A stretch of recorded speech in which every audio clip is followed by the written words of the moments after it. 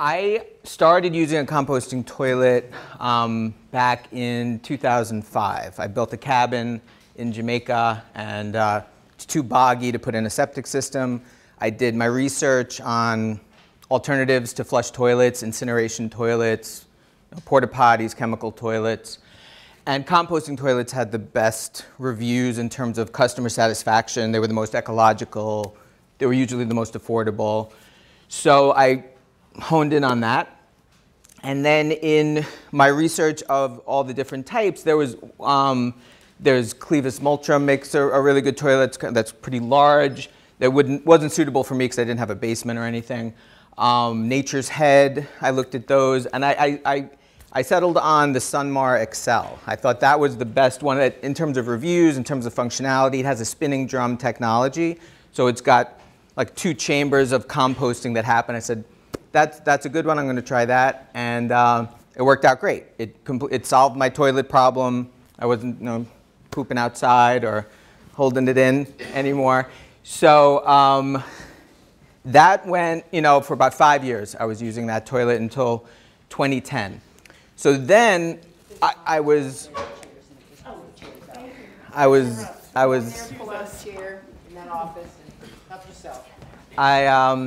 volunteering with Engineers Without Borders, and we had a particularly challenging community we're working with in Peru, in a community called Belén. It's informal settlement outside the city of Iquitos. The claim to fame of Iquitos is it's the largest city in the world that you can only get to by plane or boat. There are no roads that go there because it's in the middle of the Amazon. And a lot of the folks that were living in this informal settlement, they'd come from villages looking for work. They couldn't afford a place in the city, so people started squatting and living and building homes in the flood zone. And so you can see that the flooding is pretty dramatic, about half the year. All the houses are built on stilts, either 10 or 20 feet up in the air. So it's an incredible resilience that this community has been able to foster in the wake of crazy climate conditions that they experience.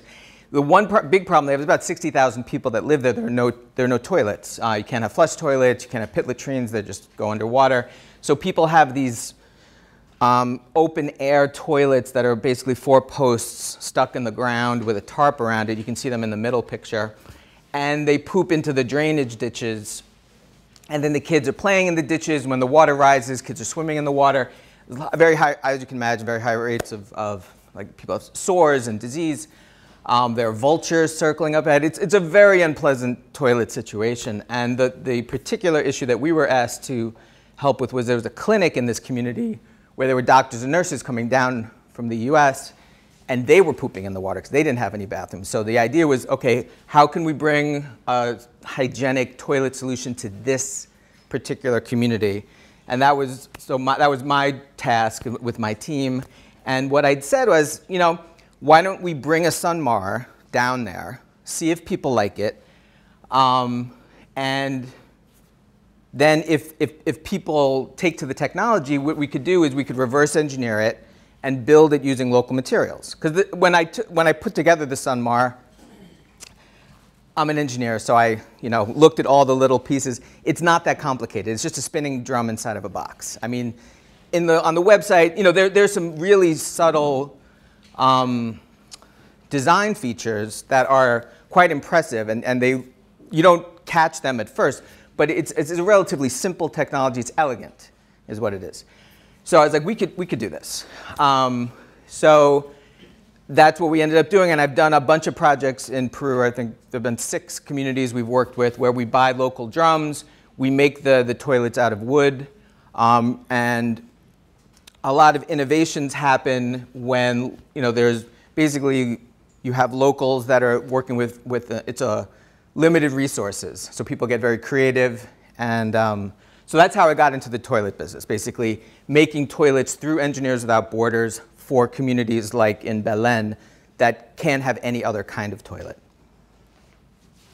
Oh, and just the other pictures, we had to deliver the toilets by boat.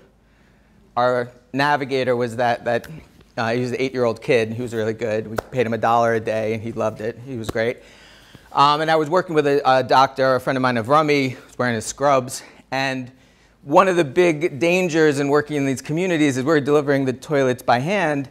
If we fall in the water, it's kind of like curtains. You know, I mean, their immune system is much, much stronger than ours. So we just had to be extremely careful not to fall into the water. And this is just some examples, and I saw the woodworking studio downstairs, and they had a lot of really good equipment because they're all used to building with wood. So those are some of the toilets that's like a typical toilet that they had made for the clinic and then for some of the local families, and they just took a lot of pride in it. So, and I mentioned this to Sophie that at some point, like we could do because the technology is open source. So right now I only teach people in developing countries how to make toilets that look like that, but I could very well teach folks in Vermont how to make toilets that look like that with the same functionality. And we only use off-the-shelf materials, whether it's here or in developing countries. So if you're in a far-flung area, whether you're in the woods or you're in Peru, and you need to fix something, nothing's proprietary, nothing's nothing that you need to get from me, I'll put it that way. And the toilets, this one weighs about 65 pounds. That one weighs about 100 pounds, but there was a strong guy who would deliver them on his back to the different families. The material cost is about $100 in Peru. I would imagine it would be about the same here. You could pretty much get everything you need from any hardware store. Typically, we would use plywood, but in this case, because they had access to dimensional lumber, they would actually mill the slabs with a chainsaw on site, and that would cut down the cost significantly. So it would go down to maybe like $50 material cost because they were able to do really exact cuts with a chainsaw, amazingly. And this is some other installations that we did. A lot of pit latrines. We get inbound inquiries from communities in Mexico. We worked in Mexico, Nicaragua, Haiti, Peru, and Senegal. And essentially people send me pictures like this, which is, you know, I'm in the toilet business, so I have to expect that. But I'm like, yeah, that's bad. That's a bad situation. So and then I get in touch with them and try to figure out if they're a good partner. Because we can't go to a community unless we have a really solid, on-the-ground partner that's connected with the community, not just a funding partner, somebody who's on the ground, who can help prep the community for arrival, that can help us integrate into the community for however long we're going to be there. Usually it's like 2 weeks, maybe 3 weeks. Help us, get the logistics together and then do the follow-up after. So that's like a renovated toilet or a composting toilet to replace the pit latrine that they had. And that's one of the families in Mexico. And that initial version of the toilet we called the CRAPper, which is an acronym for the Compact Rotating Aerobic Pollution Prevention Excreta Reducer. And that's what happens. You get a bunch of engineers in a room, and we're not marketing people, but we wanted to come up with something like an acronym. Initially, we called it CRAP. It was the Compact Rotating Aerobic Pooper. But then we said, no one's going to want to buy or use something called CRAP. So we let go of that. We went with CRAPper. But then we were talking to NGOs. Particularly, I was talking to the Red Cross, and they were like, we cannot put in a requisition for 100 crappers. It's going to get in the news. People are going to say the Red Cross is throwing their money away on crap. So we had to get rid of the name. But I still like the name, but I can't use it, except in settings like this where I can tell retroactively. And these are some videos which I, if you email me, I can send them to you. I'm not going to play them now, but it basically gives you a feel for the places that we go, which are extremely remote and interesting. So what we did about 2 years ago is we don't really do much fundraising. The NGOs that we work with pay us to go and work with them, almost like as a consultant. And but they have very limited budgets. A lot of them don't have a budget for a consultant. They have a budget for stuff and training. That's pretty much it for NGOs, which I understand. So I was like, okay, so we need to provide training, which we do, and then we have this toilet product. But even still, there's not enough money to have us do multiple projects. A lot of times it's a one-off project. So I created a for-profit entity that was a spin-off on the nonprofit. Like usually you have a for-profit that has a spin-off nonprofit. We're the opposite. We're a nonprofit that did a spin-off for-profit, so we can bring in money by selling toilets that look like this to folks that live here, so we can subsidize projects in developing countries. That's what we're doing. So a predictable revenue stream, what the three big competitors that we have, or the biggest players in the market, are Sunmar, Nature's Head, and Separate. And each of them have a lot of really good attributes. Sunmar because of the functionality of the spinning drum. Nature's Head because they have the urine diversion, which is a really nice feature. Part of the reason, a lot of people who have a Sunmar toilet say they wonder why don't they do urine diversion, because it gets really boggy, especially if you have one of the non-electric kind that don't have the heater element underneath to burn off the liquids. And part of the reason is because it's coming from Sweden originally, and there was like it's kind of a macho thing where the men didn't want to sit down and have to pee and have it be diverted. That was what I heard is the main reason. From the design perspective, they're like, nah, they don't want it, they don't want it. So Sunmar doesn't have that. Nature's Head does, and it has tines that kind of spin, which works okay, but there are some dead zones. It's not as good as a spinning drum. So you think of like a backyard composter. The best ones are the spinning drum composters, as opposed to the static ones, or ones where you have an agitator. To get everything moving, you really do need that drum, that bio drum. Separate is really just looks good. It has a nice urine diversion feature. It looks like a toilet. It looks like a regular toilet. That's the real big advantage of Separate. So, but it's static. It's just like pooping in a bucket. It's really like a bucket system with urine diversion. That's what Separate is.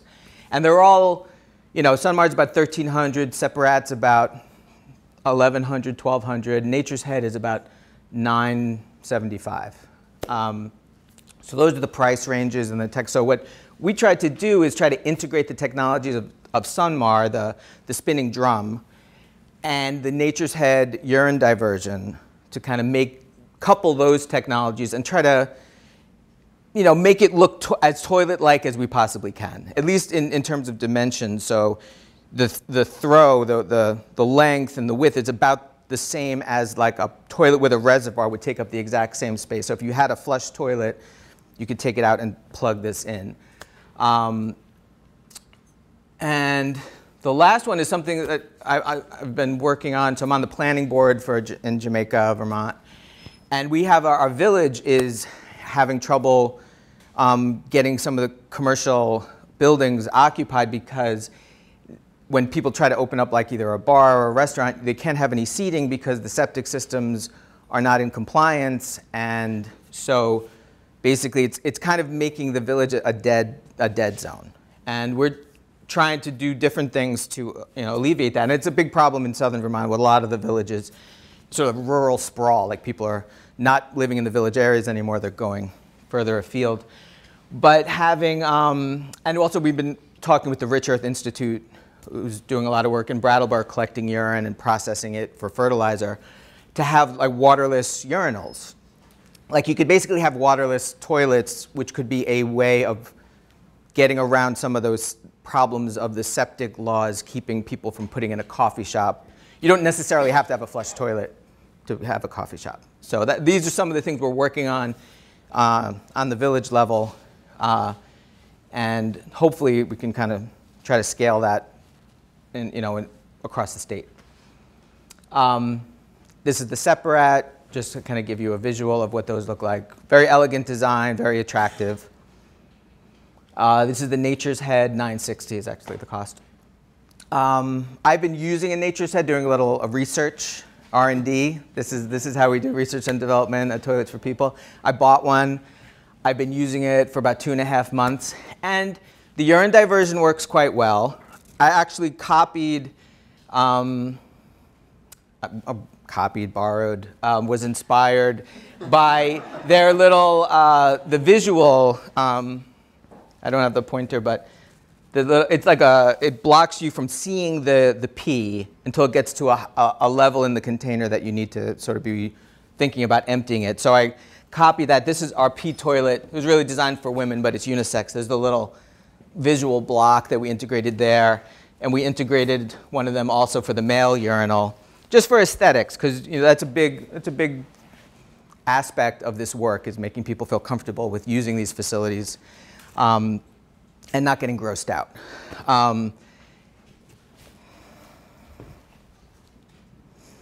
And then there's the 5-gallon bucket toilet, which works great as well. The only issue with that is, well, integrating urine diversion helps just in terms of urine is sterile, generally speaking. So urine can either go right into the ground through a soak pit or can be captured and then diluted and used as fertilizer. But having it go into the bucket along with the solids makes it harder to manage. It makes it potentially, exposure is splashing could be an issue. So I do recommend the Humanure Handbook, and Joseph Jenkins, he has a lot of great things to say about composting toilets in general. And just to do a little bit of a deep dive into the technology, there's this one's like a toilet for a bird, but it's the same functionality as this with the spinning drum. So it's got an opening here with a flap door, and this is really the same as Sunmar. Their door, when you spin it to the right, the door closes on its own weight, and the material spins inside. When you spin it to the left, the door stays open, and it dumps. So it's super simple design. That's one of the elegant features of Sunmar. Like, somebody gave some thought to it. Yeah, you could have mechanisms, you could have different ways of emptying the drum, but that's pretty much the best. The only thing that's really hard about that situation is how you hinge it. And they hinged it very loosely with these sort of like longhorns kind of that come out that go into a hole. Like, if you actually hinged it, the hinge would get rusty and then it wouldn't work. I've tried many different things, and I would return back to their technology even though I didn't understand it. And then eventually I would say, somebody tried everything in the world and this is the only thing that works. So I really, hats off to Sunmar in terms of that kind of, I think they just put the time in and tried everything. But that's basically how it functions, spinning it to the right and to the left. And so the active composting happens in the drum. And when you start out, the drum capacity, at least in mine, is 7.5 gallons, but the operating capacity is about 4 gallons. Because when it gets more than half full, you want to empty some out. So before you use it, you fill in about like 1.5 gallons of wood shavings, or coconut coir is a nice product that I've been using instead of wood shavings. And it's good because it's a little bit moist when you make them damp. So you add in about 1.5 gallons of this, and then after you use it, you just spin the drum. That's one way of doing it, one time, and it's going to mix the waste around. The other way you could do it is you could start out with maybe 1/2 gallon of wood shavings or coconut coir, or you could even just put some dirt in there, because that'll seed the microorganisms to get them going. And then after you poop, you just throw in a handful, and then spin the drum maybe once every 3 or 4 days. It's really just like personal preference. But in either case, you just don't want the next person to see your poop from the last time. That's the goal. And so when you do turn it to the right and you dump it into the bin that's under here that I'll show you in a minute, that bin's going to fill up. If 2 people are using it full time, it's going to fill up in about 2 months, and you're going to need to empty that out. And I'll do that right now, so show you that process. So part of all this is to make the user experience as pleasant, or sort of like make it a non-issue. We're not going to make it pleasant. Make it as easy as possible. So like I was saying, spinning the drum, it's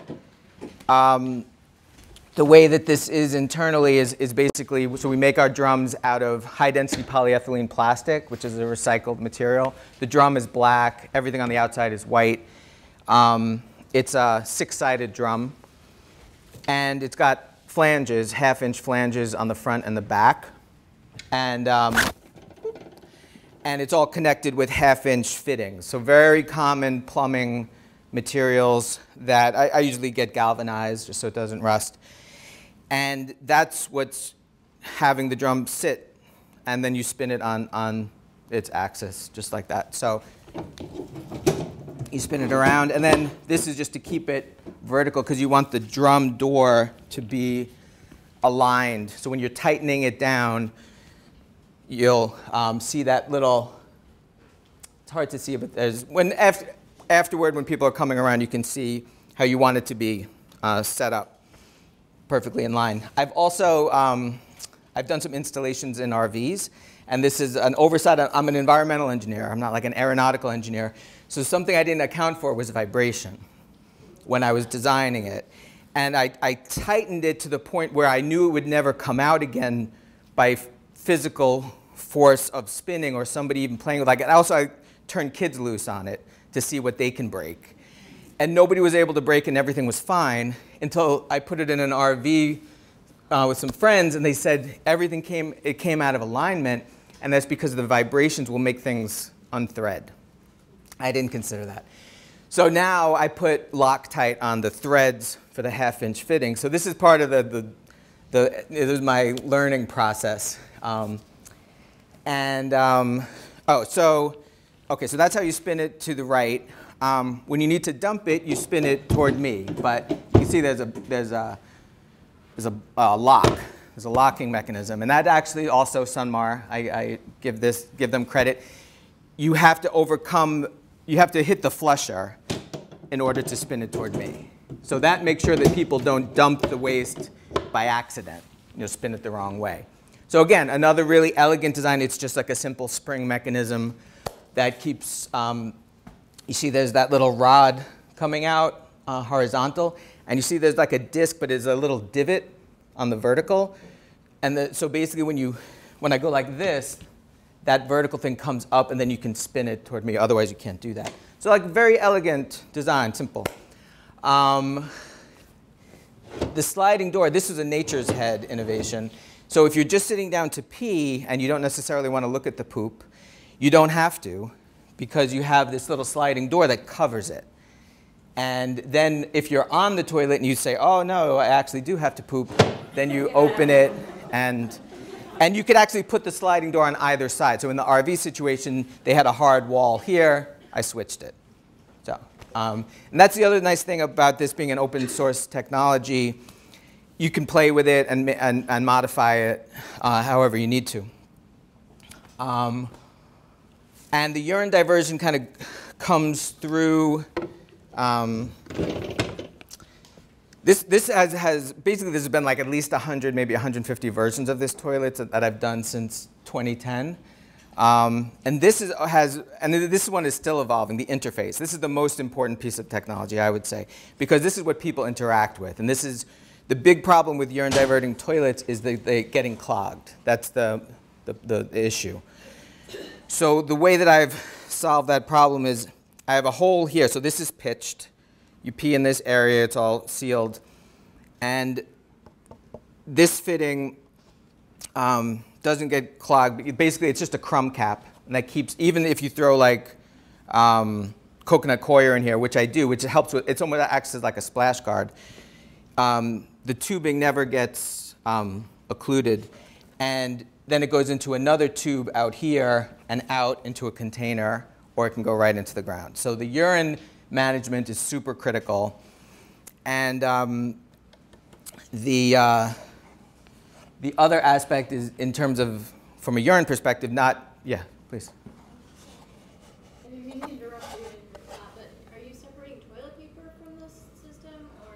I encourage people to put toilet paper into a bin because it'll just artificially fill up the drum. Yeah, that's usually what I recommend, yeah. It says on your website that you have to empty out part of the material every 2 weeks.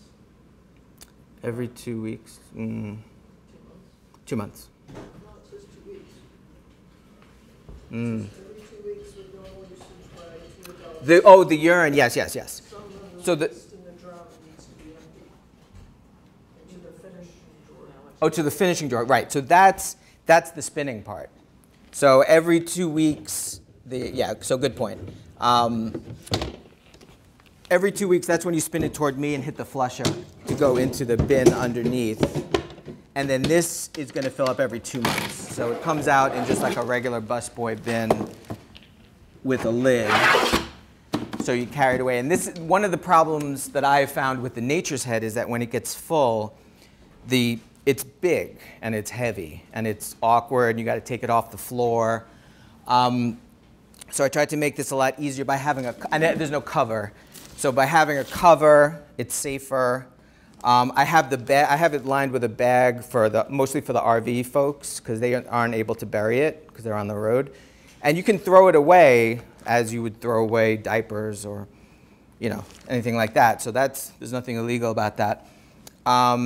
And that's what the every 2 weeks is. You need to spin the drum to to give more space in the drum, and this will fill up in 2 months. So this is sort of where the static composting happens, and the dynamic spinning drum composting is in there. And you'll see another thing that I, again, borrowed from Sunmar is there are these, they're not really labeled, but these are poop shelves, I call them. And the thing is that the poop, when you spin the drum, most of it's going to fall into the bin, but you don't want any of it getting in the side and basically on the top of the bin, because then when you take out the bin, it's kind of like it's teetering. And so you basically want everything to go into the drum or get funneled. So poop shelves are a big help in that regard. I think that's everything on here. I have a question. Yes. Does it work in any climate if it's really cold, or does that make a difference in how the compost? Yeah, if it's really cold, if it gets below like 50 degrees, the microbial activity is going to go down really almost to nil. I mean, when it gets to be freezing, it's going to be nil. So it's not going to hurt the unit. It's just not going to compost. So at that point, you might be better off just adding in ash on top of the poop, just to neutralize the odor, to neutralize the pathogens. Because if you add in ash and you're actually trying to compost, then you're going to kill the microbes by raising the pH too much. But if you're not getting any beneficial microbial action, then you may as well just add in ash, and then you can neutralize the pathogens that way. And then we always recommend when you do take it out and bury it that you bury it you get it in the ground. You don't use it for vegetables, no surface crops. Get it in the ground and put ash on top as a disinfectant, basically. You could also use agricultural lime. Basically, what kills pathogens is heat, but that takes energy. You can get it to a certain temperature, like a compost pile. If it gets if it's really doing its thing, can get to temperatures that can kill pathogens over a period of time. But that's challenging. You can heat it up, but that takes energy, with like propane or something. You can raise the pH, because think of the pathogens are used to living in your gut, which is acidic. So if you raise the pH, that kills them. And they're like us in that they need air and they need moisture. And if you dry them out, that also kills them. So basically, from our perspective, we dry them out in the finishing drawer. The drum is going to be moist because that, especially if you're using coconut coir, it's going to be moist for a while, but when it falls into the bin underneath, it should dry out. That'll kill pathogens, and then the ash. So we're hitting it with those two. We're not doing the heat because, again, that takes energy. Could you use your finished stuff in a humidor pot? Sure. Yeah, if you have a setup where you can have some pallets around it and dedicate it for 2 years, then come back and use it, that's absolutely fine. Usually I don't lead with that because it's good to have folks that are familiar with that would manage that properly. The worst thing I wouldn't want anybody to get sick or to tell people to do certain things, but if they're comfortable with that and they have the space for it, then it's absolutely appropriate. And it's the same in developing countries. I never lead with the reuse of the waste because there's taboo around that. But if they're farmers, they know about the reuse of excreta for fertilizer, and they might raise their hand and say, can I use this on my crops? And I'll say, yes, for your fruit trees, when you're burying the root ball, use it there. And so that's generally how I present it. That's a good question. Yeah. Have you talked to any of the waste facilities about incineration? No. I have been incinerating some of the waste coming out of the Nature's Head toilet because in the winter, getting access, usually I have a hole in the ground on the property that I bury the waste and then cover it with ash, but in the winter, that's challenging. So I have been burning the waste myself in like a covered like fire pit, and that works out just fine. I basically just get a real hot fire going, maybe a couple of beers, and then I take out the Nature's Head and I shove. Basically, once they get a good bed of coals, I shovel it out and then put more wood on top and basically make like a sandwich, a poop fire sandwich, and that works fine and it's gone. But is it impractical to have them incinerate in the unit? Well, there are incineration toilets that work fine.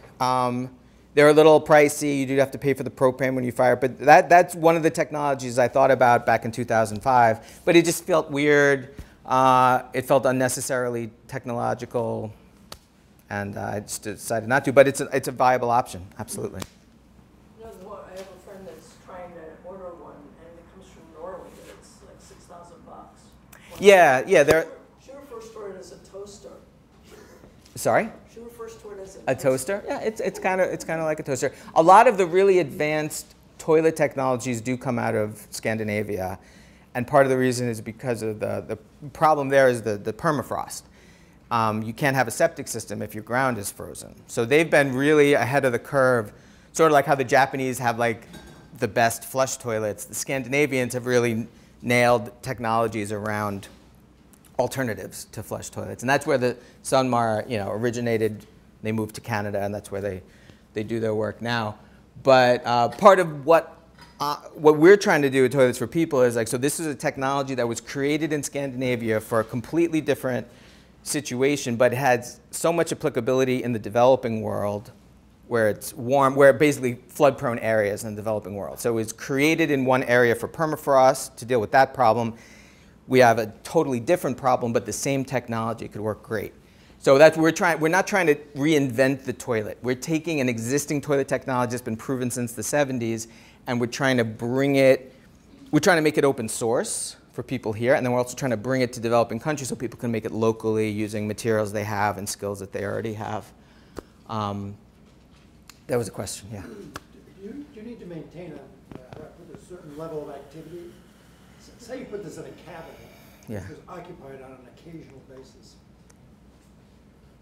Fine. It's actually better because one of the critical ingredients to this whole system, there's plastic, there's metal fittings, there's agitation, there's coconut coir, there's all these things, there's the poop that goes into it. Something that people don't really consider a lot is time. Time is a critical ingredient to composting toilets. If you don't give it time to do its thing, composting won't work. So some people say, oh, this is a great toilet. I want to install this at my construction site where there's going to be 100 guys. I say, no, can't work because there's no time. You're not giving the toilet time to process the waste. You're just going to fill it up, and then then that's it. Game over. So in that situation, it's better to give it more time. And so, yeah, you can leave it alone. Two questions. The first one, talking about time, you have to wait between the last time you turn the drum to the right and the time you can take the tray out, so you don't have some fresh stuff down there? Yeah, that's what we recommend. So good point with time. Basically, every time you spin it, about a gallon or gallon and a half of waste will fall out of the drum because the flap door is only part of the drum. So not everything that's in the drum is going to fall out, only part of it.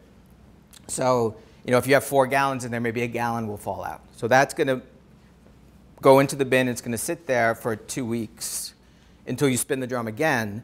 Then another gallon is going to fall in. So that's fresher.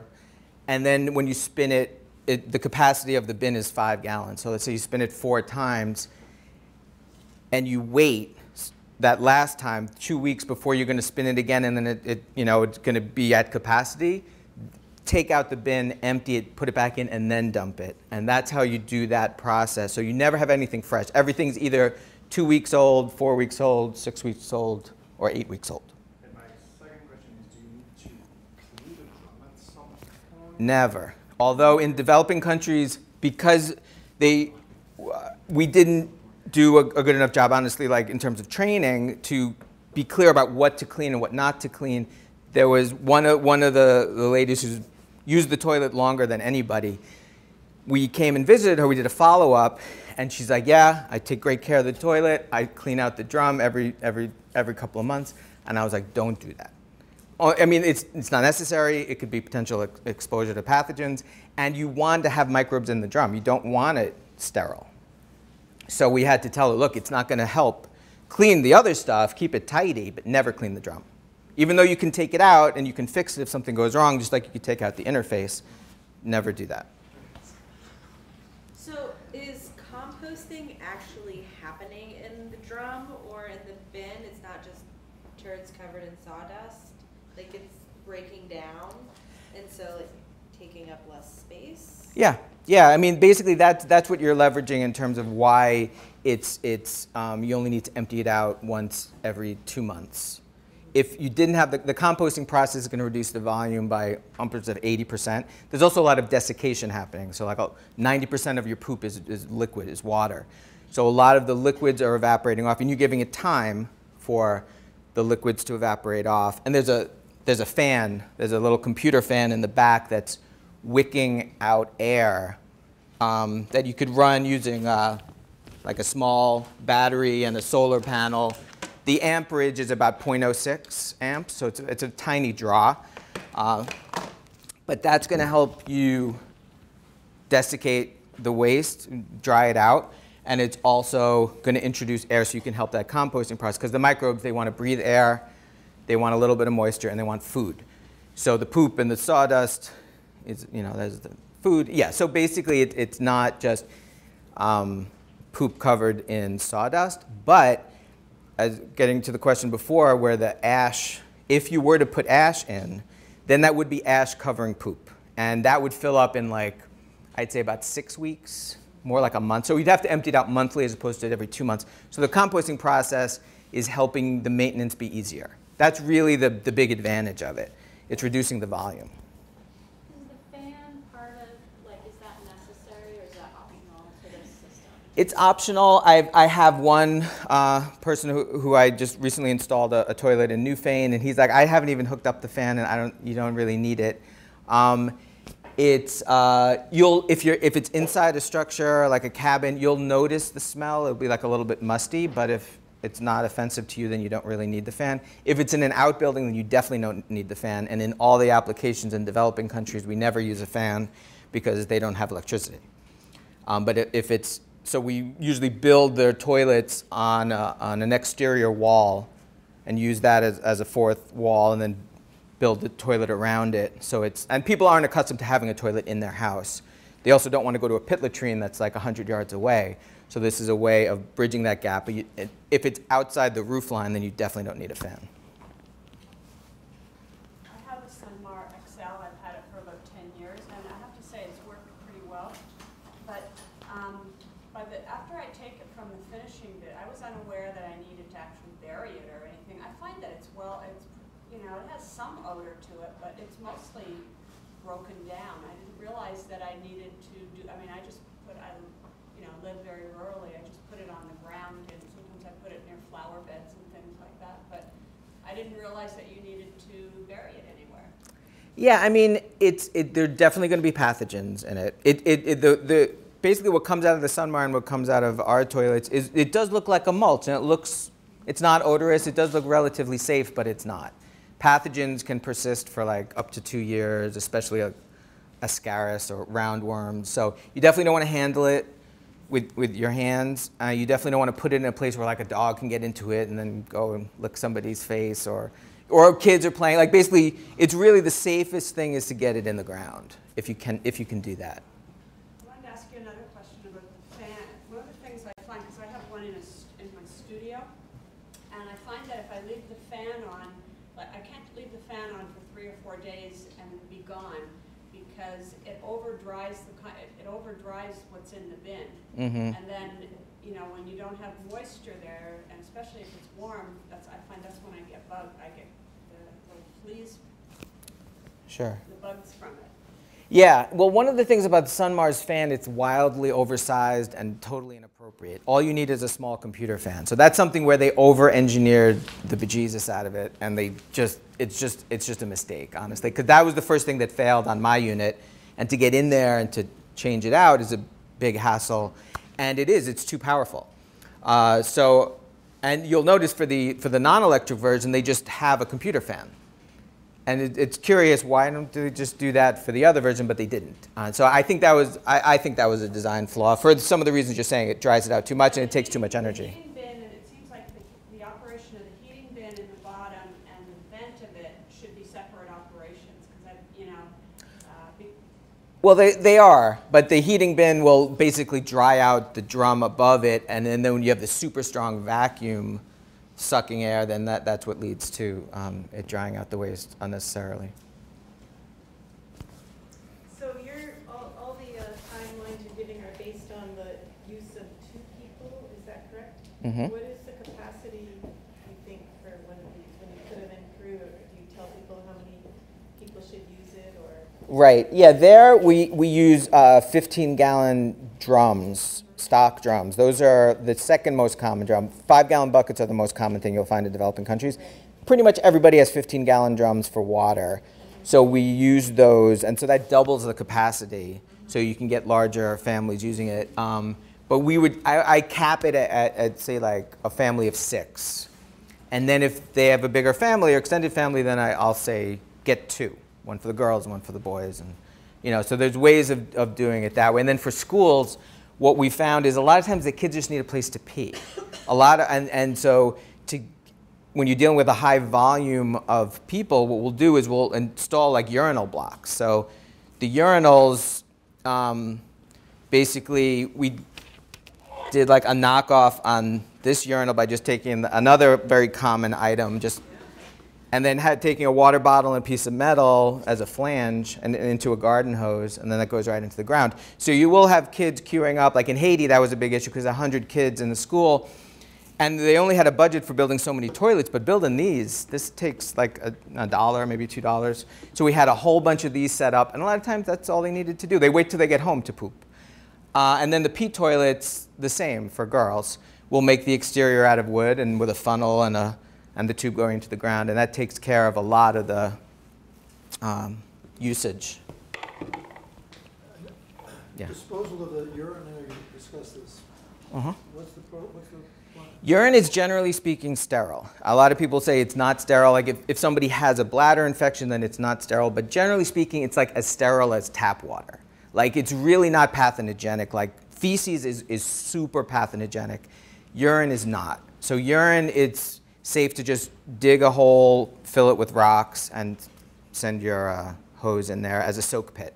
Essentially, that's what I recommend doing. Or if you take the bottle and go somewhere, you can dispose of it. Yeah, if you were worried about somebody doing an inspection on your bathroom, you can have the bottle set up and say, look, I contain it, and then I take it to my neighbor's house and we pour it down the toilet. Okay.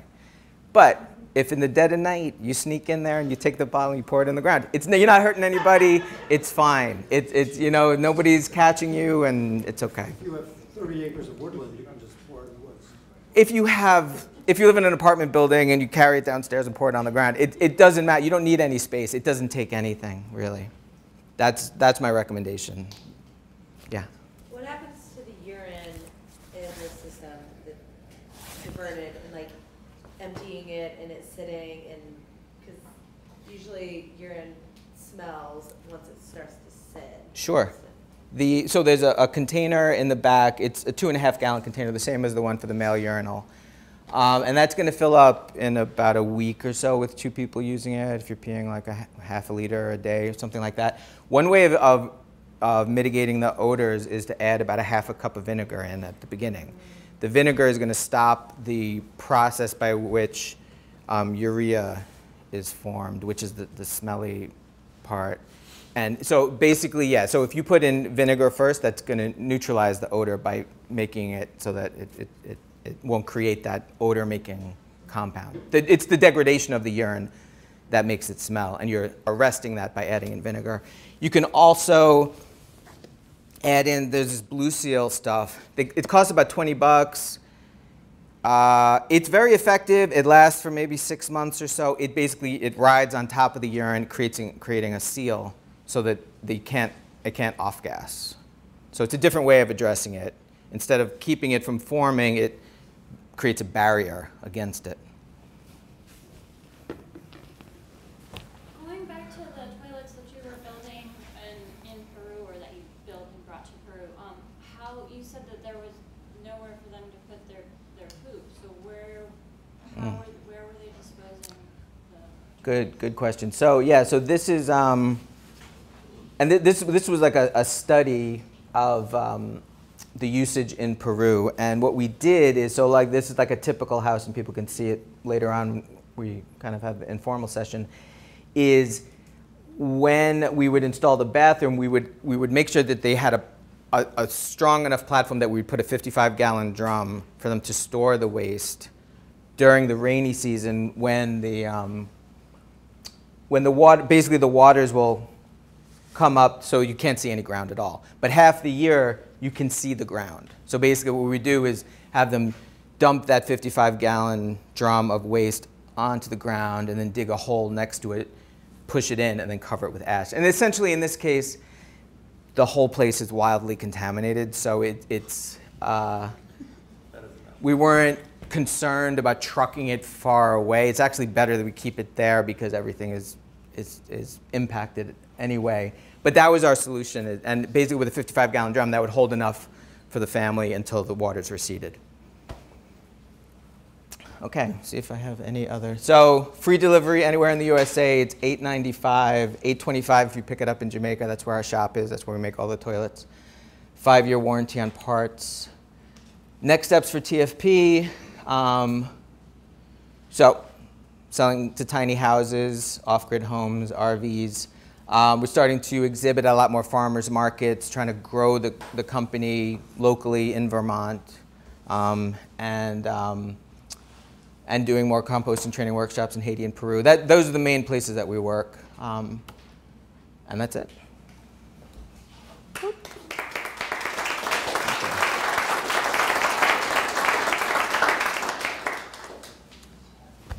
So I can entertain some more questions. We still have 10 minutes left. I can also do a little more technology briefing if there's anything that I missed. Okay, here's something people can pass around. This is all high-density polyethylene plastic. It's milk cartons, number 2 plastic. We get this. So it's closing the loop on the recycling. The cartons get melted down. HDPE has a very low melting point, so it's actually very easy to recycle it. You melt it down. They put it into these molds that make sheets, and we buy the sheets and then we cut them either by hand or with a CNC machine. And this is an example of it. So we make them in white, we make them in black, and then we're making them in dolphin gray, which is the next. So you can sort of see the texture of it. It's impermeable. It's marine grade plastic. So it's easy to clean, and that's not going to show the dirt as much. This, I attribute this technology to the Rich Earth Institute in Brattleboro. Basically, for the urinal, the ping pong ball will cover the hole in the urinal, and then if you're standing up and peeing, it's a way of gamifying the peeing process, because if you are just right hitting the ping pong ball right off the top, you get a top spin. And if you have any kind of a logo on the ping pong ball, you can see it. So that gamifies it. That's great. But also, once you're done, it settles back into the hole, so it blocks the air. So it's kind of like that Blue Seal stuff in terms of blocking the place where it goes in. And then it's the same with the pee toilet, the unisex toilet for ladies, or for men too, because you could basically pee the same here and here. But it's the same principle. So the ping pong ball, it kind of takes the place of the little, you don't have to get those mints, I guess you call them. I don't know what you call them. But you don't have to constantly get those. Those could break down and they get a little ornery. And then you have the other ones that are sort of like, guys will know this, like the little prongy plastic things that are sitting in the urinals that people throw gum into. Mystifies me. I mean, it's just such a bad practice that men do that. Some men don't do that. But basically, that's what that thing is there, to catch people from throwing gum in, which you shouldn't be throwing gum in the toilet anyway. But anyway, so that, you don't need either of those items. You just need the ping pong ball. Sorry? Is that a duct on the back of the Yes, this is this duct is for venting basically the computer fan is about 3 inches in diameter, and it mounts on the inside of the unit.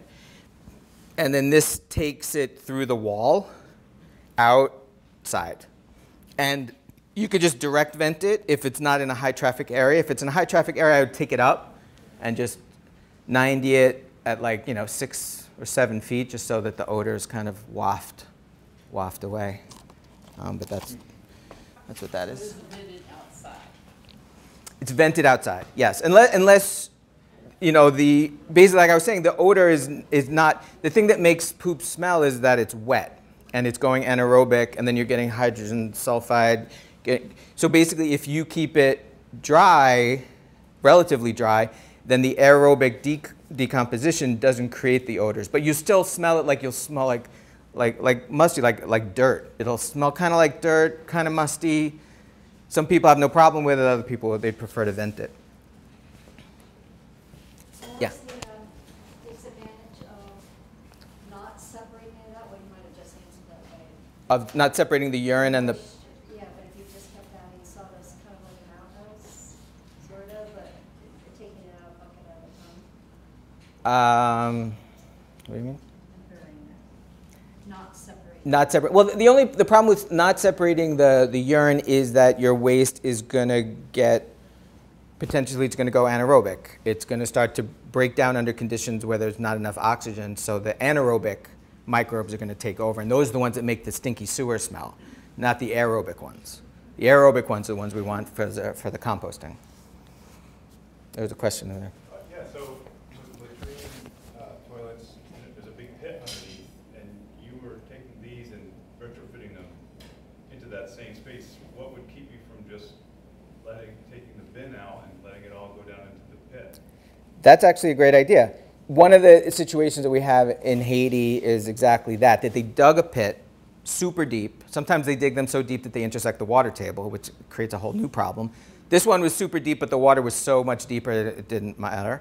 But what happened was that there was wasp nests in the pit latrine and bees and all kinds of, it was like those pictures before. I just want to traumatize you guys again with those pictures.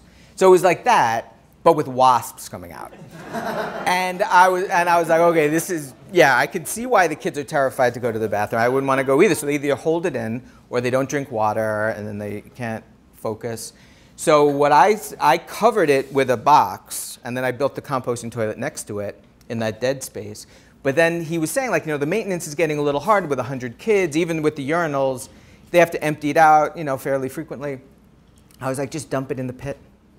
Because it's not I like the idea theoretically of reusing it beneficially, but we are not we're in the business of toilet. The reason why we called ourselves Toilets for People was because we want to get toilets that are hygienic and easy to use for people. We don't necessarily want to make compost. We're not in that business. Because if it's easier for them just to put it in the hole and it's not going to impact anybody, other than, the guy might see a wasp when he's dumping it in, but that's just for like a second. That's actually a really good way of repurposing existing infrastructure that's already there beneficially to make it easier on them. Because, these folks in this village in Haiti, they have a lot of stuff going on that they need to give attention to, and dealing with the toilet should be as quick and easy as possible and safe. So that's what we've been recommending they do in that case. The size of that bin in the bottom is basically optimized. You don't want it too big or too small. The bin, well, in terms of this, if you could see the size, it's a little bit bulkier in this one. You don't want to make it so big that you can't carry it easily. Like, you don't want it any more like 7 gallons or 8 gallons of waste. Otherwise, it gets to be bulky, and then you can have a trip and fall hazard. And you also don't want to make it, you don't want to make it so big that, it's harder to handle. Basically, the go-to technology in developing countries for composting toilets is the dual pit above-ground vault latrine, which is basically like an above-ground pit latrine. It's basically a brick, you can think of it as a brick shit house, like 4 feet square, 4 feet high, 2 of them side by side. You poop into one until it fills up, then you move to the other one, you poop into that one, then theoretically you go back to the first one, empty that out, and reuse it as fertilizer. Nobody wants to do that. It's nasty stuff. It's not fertilizer when you open that door. It's like garbage, dead chickens. It's just like, what people do is they abandon them. So part of what we're trying to do is say, okay, don't make the maintenance so infrequent that people never do it, and then when it comes time to do it, they're horrified, and then they just rip down the superstructure and then build a chicken coop with it, and that's the end of the toilet project. That's really what happens most of the time. There was a question. Can you talk about permitting and regulations in Vermont? If you're burying the waste, Vermont is very forward thinking in that they actually do have a regulation on the books that says if you bury it, as long as you bury the waste in a place that would be appropriate for a leach field, which means it's 100 feet, not within 100 feet of a wellhead and down gradient, then you can bury it there. Because essentially it's kind of like you're doing a little leach field. There's no difference, except the leach field is like wildly contaminating. Like septic systems are just groundwater pollution machines. But there are certain places where you can put a leach field, and they said, well, if you could do this aggressively polluting thing in that kind of a spot, then why couldn't you just dig a hole and bury the waste? And so they said that's okay. So from a regulatory perspective, if somebody were to come to you and say, so where do you bury your waste? You would say, oh, in that place that's leach field approved, kind of. That would be where you would, if you don't have that, maybe find a friend or just throw it away. I mean, it's not ideal, but if you're in a situation where you don't have a toilet and you need something and you need to get rid of the waste, taking it and throwing it away like you would throw away diapers is legal. There's nothing illegal about that. Huh? Seems wrong. It seems wrong, but it's legal. I mean, yeah, agreed. And the urine we already talked about. There's no regulation. I would imagine pouring the urine in that same leach field spot is okay as well, or finding a friend with a flush toilet and then pouring it in their drain. But pouring it in the ground, yeah. I did call the state and I asked them. I actually work for the Central Montserrat Base and we get some questions about this. Sorry. I called the state and I talked to them many times. Every time they talked to me about it. And he basically said what you said. They do have some regulations that basically town by town you have to check in and see what your permitting is. But you're not supposed to be using whatever you're doing. Like if you're making compost or if you're just like pooping in a bucket, they want you to bury it. Yeah. And it's basically like depends on the regulations, the permitting that they want you to get a permit. So there is that. Like so if you do want to go about it legally, then you can find out about permits, but you might also get like no. Yeah, there's a process. That's where the radar, whether you want to be on the radar or not. The other thing is, like outhouses. There are lots of outhouses still people are using in Vermont, and those are deeper holes that probably could potentially have more potential of intersecting the water table. So like in terms of regulators focusing their energies, I'd imagine they'd focus on those first before they start focusing on people who are composting their waste and then burying it in a shallow hole with ash, as opposed to having a completely uncontrolled pit that could be any variable amount of depth. So it's sort of like not being the worst kid on the block and trying to work with the regulations. How does this technology compare to the, I think it's called the Clivus system? Yeah, the Clivus system, also from Scandinavia. It was bought by the Rockefeller. I forgot her first name. But she really wanted one. They weren't importing them into the US, so she just bought the company and moved it here and got one. So she's been running that company since then. And basically what that is it's kind of like a pit latrine in that it's a big vessel that sits usually in the basement area, and then when it falls, it kind of tumbles down a ramp. And as it's tumbling, it's decomposing, and by the time it gets to the end, it's like kind of like a compost. So it's using this, but you need a lot of space. They're kind of pricey. And then at the end, there's a little bin that you can take the stuff out. So that's what clear. It's a good product. It's a good product, especially for like public toilets. But they do make a family scale one. But you can get them enormous ones. And usually, if you see a park or something, a lot of times they'll have a Clivus. Okay, I think we'll have time for one more question. My question was, how would you scale it up for communal use?